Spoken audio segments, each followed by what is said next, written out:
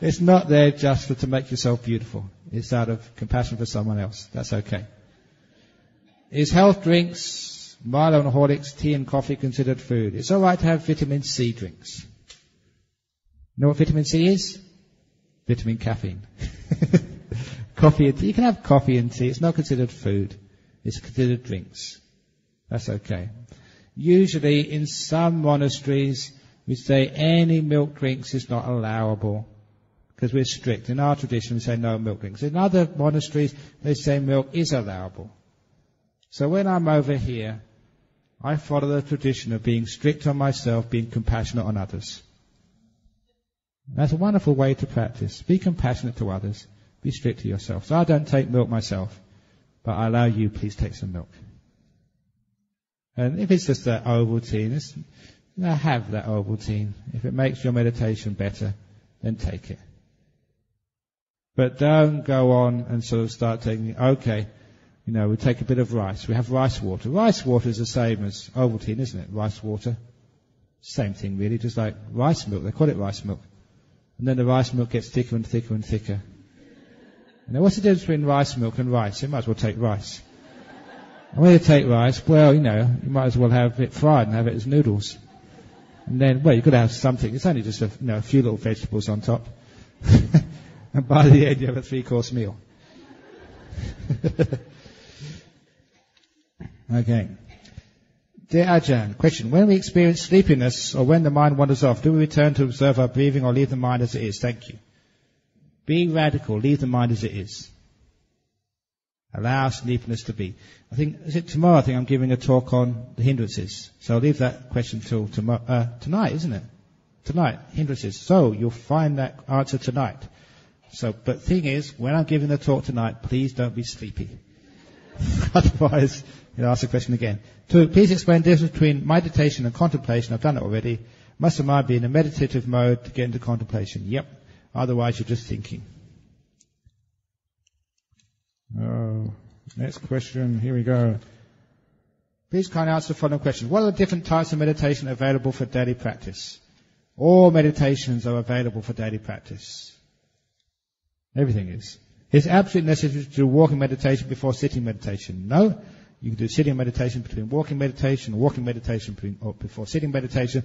The only thing which is absolutely necessary is you don't do both at the same time.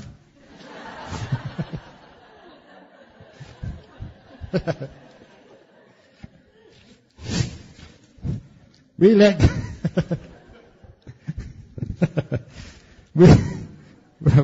go by meditating, or we let go before we can meditate. If it is the latter, then how do we do so?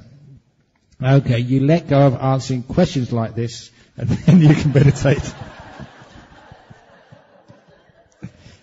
Next question. Are the nibbas always bright for everyone? What if it is cloudy for some? Does this also mean that there is a lot of taint? Yes, if it's cloudy, you're not bright, you haven't got enough energy. So make your nimitta bright. It gets brighter as it goes along. That's just the way it is.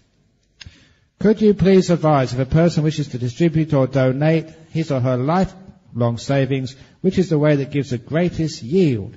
This question arises in line with your advice on the best but simple way a Buddhist burial could be carried out.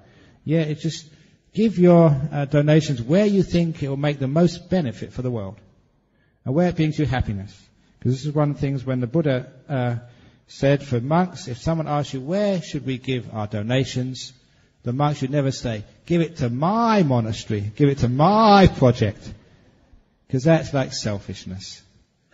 The monk should always answer, as I'm answering now, to the lay person who asked that question, give it to where your mind finds the most happiness. So we can't say, basically, but gives you a way of finding out where it will produce the greatest benefit. Next question. Since Buddha's consciousness no longer have supports of other four aggregates, consciousness just stop and not extinct. Hence we can't say whether the Noble One Buddha still exists or non-exists, either exists or non-exists. Is this the right view? Thank you. Okay, that 5 khandha process, which one day we called the Buddha many centuries ago, that 5 khandha process is completely stopped, extinguished, no longer manifest in the world. But does that mean the Buddha is no longer here? Sometimes the Christians say, the Buddha is dead, no longer here, but Jesus is alive. Believe in Jesus. And I say, no, the Buddha is still alive. The Buddha is still, the Buddha is still alive? Absolutely, 100%. Have we heard that before? The Buddha is still living. Because the Buddha said, he who sees the Dhamma sees the Buddha. He who sees the Buddha sees the Dhamma. If the Dhamma is to be seen, you can see the Buddha. You can see the Buddha here in Chimpaka Buddhist Lodge today. When you see the Dhamma, you see the Buddha. What he meant there was very profound and wonderful. It's not the person you worship, it's the teachings. It's the teachings were the Buddha, not the body, not the 5 khandhas, not this being with his snail-like hair on the top of his head. That wasn't the Buddha, that was the vehicle which the Dhamma, known as the Buddha, manifested in. And it carried it. That's why we don't have guru traditions in Buddhism. If you like Ajahn Brahm's teaching, it's not this body, it's the teachings which are important. So we don't worry about bodies, about 5 khandhas. It's the Dhamma which is important. So yeah, the Buddha is still alive, because the Dhamma is still alive.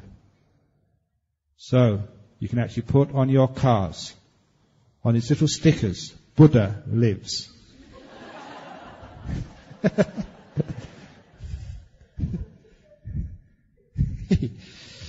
Yeah.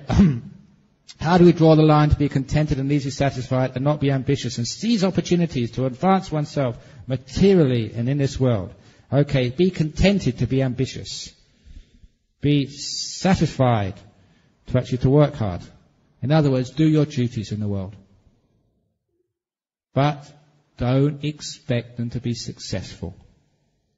So I work hard as a monk. I work so hard as a teacher, but I'm contented. If you all go to the kitchen and get all the rotten tomatoes and start throwing them and say, Ajahn Brahm, that's the worst talk we've ever heard. Of all the monks I've ever seen, you're the worst. Boo. I'll still be contented and easily satisfied. Because it'd be great if no one liked my teachings. If you thought I was the most boring, worst teacher ever, oh, that'd be so wonderful. I could go back to my monastery and be peaceful. Easy.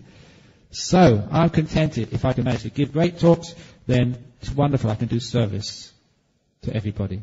I can give. But if it doesn't work, I'm a bad teacher, I'm even just as happy. So you work hard, not expecting any results. That's called being contented and easily satisfied. So in your business, which you work at, work hard.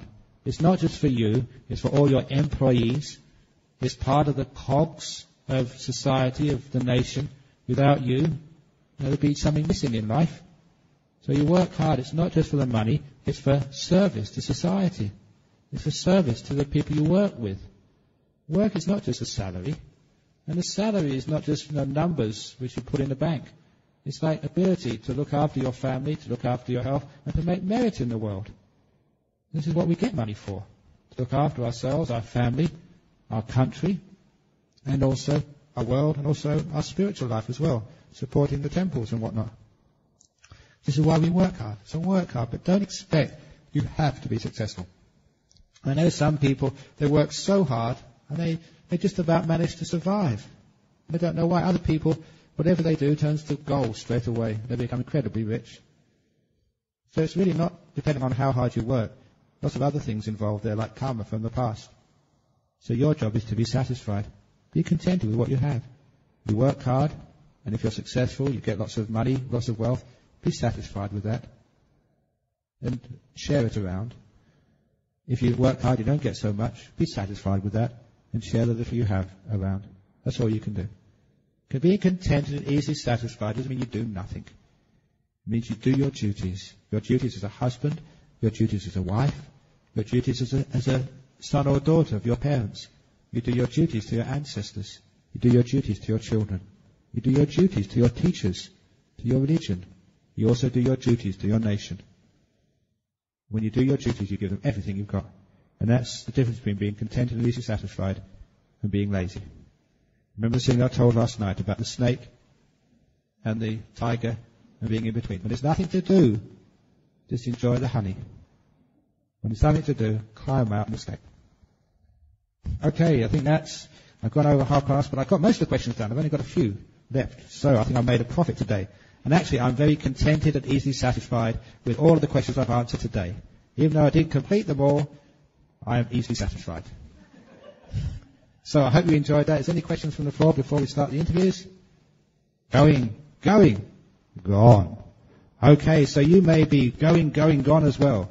May you go from samsara, going deeper into meditation until you're gone, really gone, far gone into nibbana. Who knows? You just had playtime for an hour and a half. Now your mind will be fresh, living with Dhamma, with inspiration. It's time to go deep inside, to watch the breath. Remember, like a little baby? Don't drop the baby. And then you go to deep meditation. Have a wonderful time. Okay, see you later.